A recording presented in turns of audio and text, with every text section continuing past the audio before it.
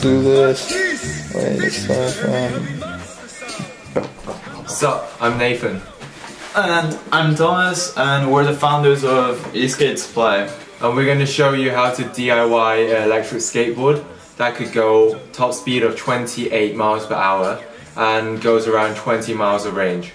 Now this is our first video, so I don't know how good this is gonna be, but all the parts are in the description below, and let's get right into it.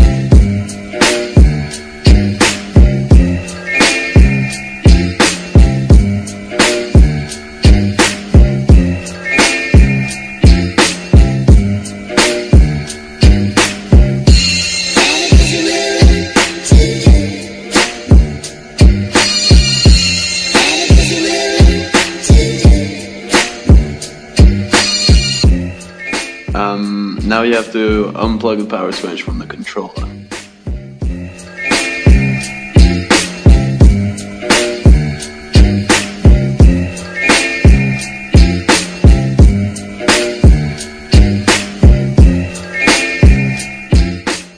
To put the charging port and the power button through the heatsink, all you have to do is just put it through the hole, then tightening it with the silver ring provided. Should be quite easy. Just make sure everything is tightened so it doesn't come loose later. And now you just put the controller into the deck to make sure that everything fits inside. And if everything is okay, all you have to do is just plug in the power switch back to the controller.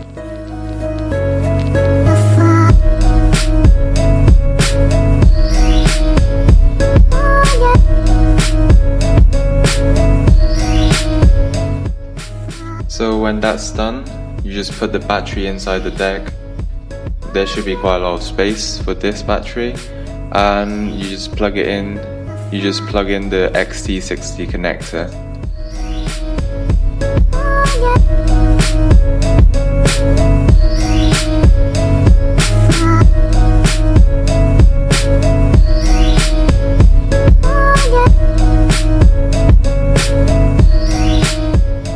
Now onto the motor.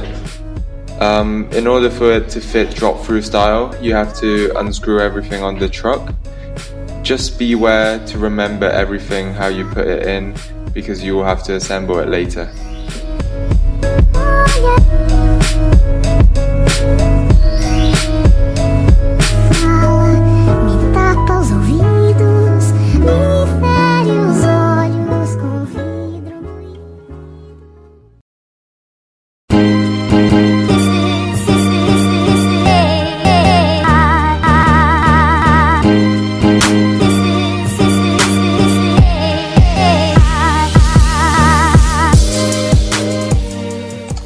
So now you just, after you have done the motors and the trucks, you just feed the cable of the motor into the hole as shown in the video, and you can then start plugging everything in, including the sensor cables and the cables on the side. I usually like to keep the colors the same, and make sure you put the left side of the motor with the left side of the controller, or it won't work. Yep. After that's done, you just flip the deck over, and just to make sure, do it easily because you don't want anything breaking that way. And now with the truck, all you have to do is assemble it the opposite way to how you disassemble it. Should be relatively straightforward.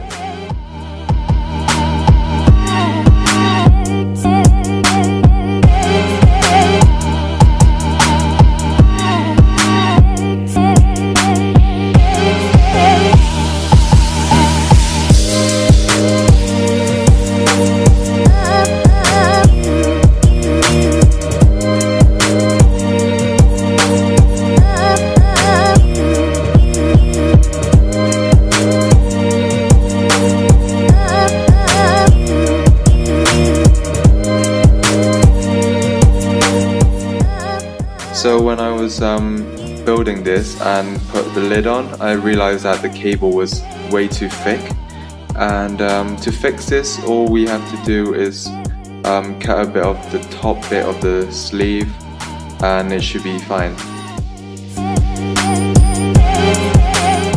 Now to program the controller, you just plug in the VESC tool with the controller and program both sides of the controller with the motor, and close the lid to test fit. And we put some hot glue gun to raise the lid slightly, but it shouldn't affect anything. And now you just screw all screws in and boom.